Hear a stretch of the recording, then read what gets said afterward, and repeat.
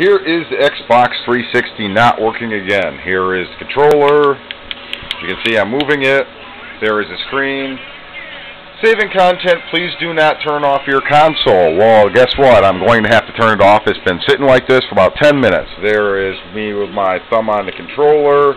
I am pushing down on the center button on the Xbox. As you can see, the controller is on. I am pushing down on the center button on the Xbox, attempting to go and make the thing do something. Bring up the screen. It should bring up a screen that says turn off your console or turn off the controller. If you push it quickly, it's supposed to bring up the screen that goes to the main Xbox menu. As you can see, it's not doing anything. It's not pulling up the screen. It's not doing a gosh darn thing. As you can see, I'm using the proper controller because there's a number 1 on the Xbox, number 1 on the controller. I'm using the proper controller. It's just not responding. I'm doing this because SquareTrade said they needed proof that there's problems and they need to duplicate it or they're not going to fix it. So this proof may be used by SquareTrade or it may be used against SquareTrade in the court of law if they decide to not do the right thing. Now, of course, you're wondering, what is the date and time? Do you have proof of the date and time? How do we know this is today? Well, let's see.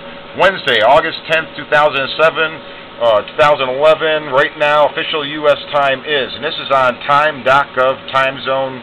So, yeah, this is the one from the government. So if you always want to say, oh, well, you know, we believe the government is lying, why should we believe time.gov for about the official date and time for the eastern state of USA? Well, this is it right here.